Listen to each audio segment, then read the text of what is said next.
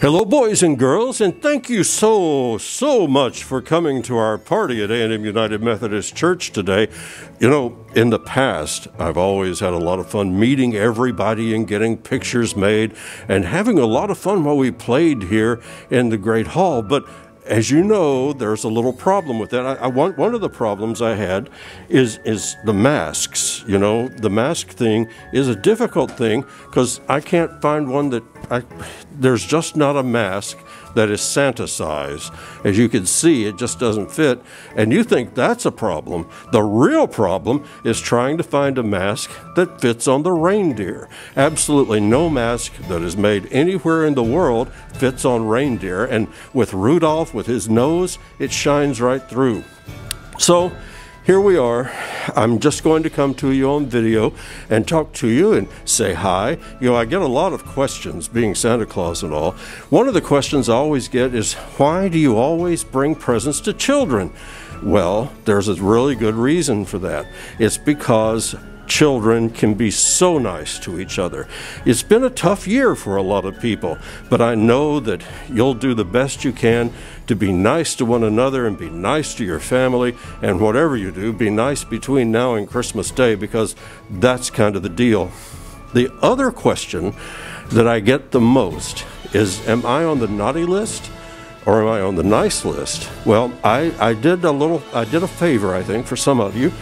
I brought with me today a listing of some of the good girls and boys who are going to be here today. I know that that's very important to some of you. Let me take a look. So pay attention and I hope you hear your name.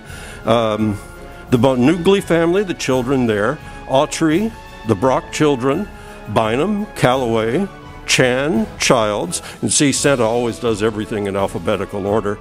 The Drake family, the Hall family, the Henderson and Hoffman and McCannon family, McLean and Meyer. Those are the children that I know about that were going to be here, so I thought I would just kind of, give you a little preview that you indeed are on the good list. So I'll put this down over here now and remind you also that whatever you do, that's not the only good list. If you keep being nice and you keep working on it, then you'll be on the good list too, and I'll see you Christmas Eve. So that's the rule. Remember, go to bed early on Christmas Eve, do what your mom and dad say, put out, I almost forgot the most important one, put out the milk and cookies, and be sure and be nice to all your friends between now and Christmas. And one other thing I forgot. Because I can't be there with you, I put together a little present. There's a present that's on your table, and it is magic snow straight from the North Pole.